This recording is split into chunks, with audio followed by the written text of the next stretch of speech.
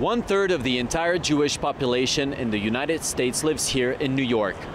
Past presidential elections have shown that the Jewish community in the Big Apple predominantly votes for Democrats. But a recent poll suggests that the Jewish Republican vote is on the rise. In 2008, Barack Obama won nearly 80% of the Jewish votes in New York. But his popularity is fading and fading quickly. A poll conducted by the Sienna College of New York in June revealed that 51% of Jewish voters supported the president, while 43% backed the Republican challenger, Mitt Romney.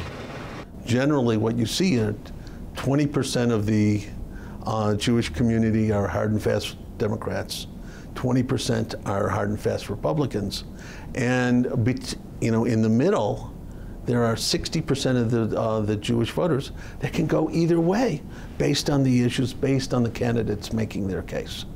David Pollock mapped out the Jewish vote of the 2008 elections in the borough of Brooklyn. The results were astonishing.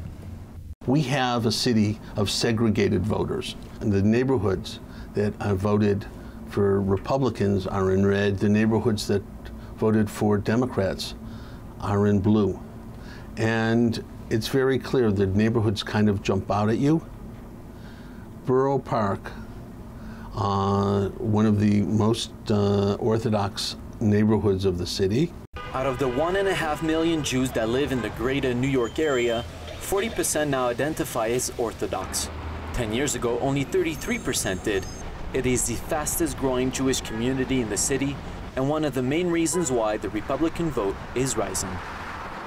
People in this community feel their values are more in tune with the Republican Party on social issues, on family issues, on issues related to religion, to accommodation of religion. The feeling is that the Republican Party is more accommodating to religious needs and the Democratic Party is more hostile. Rabbi Yeruchim Silber is an active member of this community, providing social assistance to the people of this impoverished neighborhood.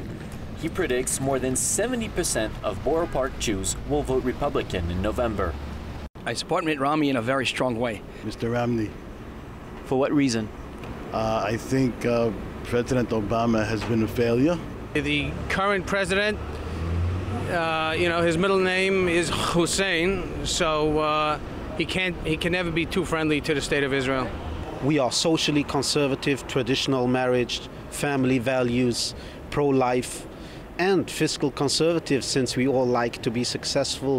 But not everyone in the Orthodox community shares the same views. I would vote for Obama. Why? Because I don't know enough about Romney, and some of the things I've heard, I think he might be too conservative for me. Israel and family values are important in this community. But just like the rest of American voters, the economy plays a huge role. In some ways, the Democratic Party is no question. There are certain ways that it can be seen as more favorable economics, especially for those on the lower economic rung. But the Republicans will argue with some of their policies that their policies will help lift people out of poverty. And they will argue that Democratic policies kind of create a culture of poverty. So there's different ways of looking at it. Just 2 miles away from Boro Park is the more affluent neighborhood of Park Slope, a Democratic stronghold, home to many liberal Jews. A lot of people who live in this area hold the kinds of values that are much more in tune with the Democratic Party. They're in favor of strong health care policy. They favor President Obama's foreign policy. They're very much about the values of fairness. They really feel okay about having to pay taxes as a kind of civic obligation. For now, the majority of New York Jews still support Democrats. But this is likely to change in a few years, as 74% of Jewish children in the city today are Orthodox. There is a high birth rate. Families with 6, 7, 8, 9 children are the norm in this community, and there are many families with 10 or more children. With a growing Orthodox community in New York, Republicans are likely to increase their popularity in the future. But many voters are still undecided about the presidential elections, and both candidates will have to compete over issues that are dear to the Jewish population: social values, the economy, security, and the relationship with Israel. Brian Carter for GN1 in New York.